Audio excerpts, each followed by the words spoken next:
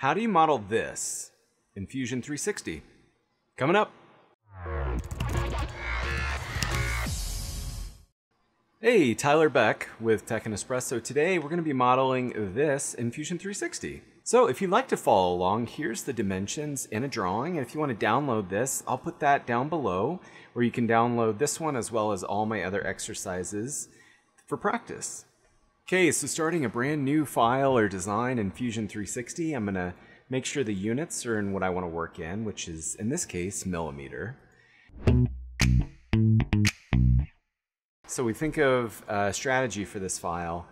What is the most important profile, or maybe what profile would capture the most information if we were to start with it?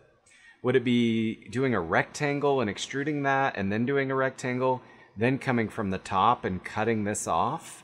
Or would it be sketching this profile and then, adding an extruded boss? I'd say it's like that. But probably the best practice or simplest would be to start the sketch on the top plane. So I'm going to start that. What I'm going to do is I'm going to start from the origin, come down, draw a line, sketch a line, go to an arc. And I do that by clicking and dragging the line. Sketch the rest, lines.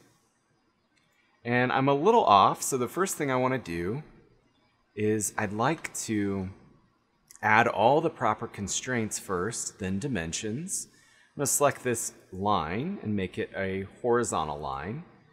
This one's already perpendicular. There's that relationship. Are there any other relationships or constraints I should add? I don't think this went to a tangency. I don't see the tangent constraint, so I'll select line and arc and choose tangent. That ensures a nice smooth transition. And now I'm going to start by adding some smart dimensions. I'll hit D on the keyboard and I'm going to place this entity, this whole entity, this line is 90. And then I know this depth to be 28. I know this radius to be 22. And I have a hole, but I'm going to separate the hole into another sketch and feature. We could go ahead and do it because this is a simple enough model, but for good best practices, I'm going to separate the sketches. Okay, what are we missing? This overall height. Well, I know this height is 38. Now, what if you knew the height from the top to this bottom arc? I'm going to show that real quick and then we'll bring it back. So what I'm going to do is dimension to the arc. I'm going to right click on the arc and choose the arc tangent. Select it, dimension to this line, and now it's dimensioning from the line to that outer arc. I love that. That's a cool capability. Now I'm going to keep it just as a reference. I'm going to right click and make it driven. Driven just means it's more of a measurement. It's not something driving how the model behaves or parametric. This one is now parametric, so if I change it, it changes it. But if I double click on this one, it doesn't do anything. Again, just reference, measurement, that type of thing. Next, let's extrude this going up. So I'm going to hit E for extrude, select this profile. We're going up at 50 millimeters. Looks great, hit OK. Go to the home view. It's looking good. So a few other little steps to make. Select the face. So I like to select a face or a plane, start a sketch. And now I'm going to do a rectangle. I'm going to rectangle, drop it in. And it did snap to that line, so it looks like it knows its total width is now tied to that edge to edge. And the height is what's missing. So if I select that entity, place it at 20, and we'll extrude that, and that should be 10. And it looks like I messed up. I misread a dimension. So this is a good excuse to come back and fix it. So if you're like me and you misread it or did it wrong, how do you fix things like this? This is a great excuse to come look at the timeline. This is the original sketch and maybe an empty sketch. So let's go to the first sketch. Nothing in that. I could probably delete that. Let's do that. Delete it. Right click on the first sketch, choose Edit Sketch.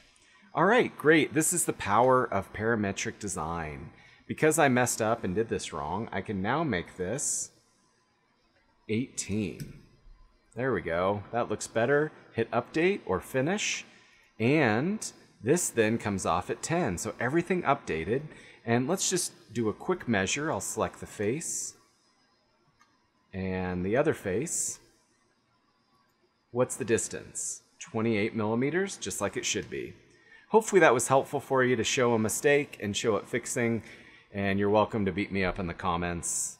Always love getting beat up there. Next, let's do some holes. Select the face, start a sketch. I'm going to sketch some circles. So I'm going to use the S key, S for search. Search for circles, and it wakes up all my different styles that I could use. I'll just do the center. Drop a couple in. Now, what relationships or constraints should I set up? First, these two center points are always horizontal. Next, two arcs, they're equal. What's the diameter? The diameter is 10. The dimension from the edge is 12. The distance to here is 20. Height from the center to the bottom is 11. And then it's a through all hole. So hit extrude and go all the way through and make sure it's all, and that makes it intelligent. Make sure both are selected so that it cuts both at the same time. And there we go. What else am I missing? The next thing is the hole. So I could do this at the bottom, or I could do on this top face. I'm going to hover near this arc, and it helps wake up that center point of the arc. Could also add that as a constraint. The dimension is 20 diameter. E for extrude. We're going all the way through. So hey, if you're looking for more exercises and tutorials on getting started, check out this beginner's playlist, as well as this video that YouTube says you'll enjoy. Thanks for watching. See you in the next video.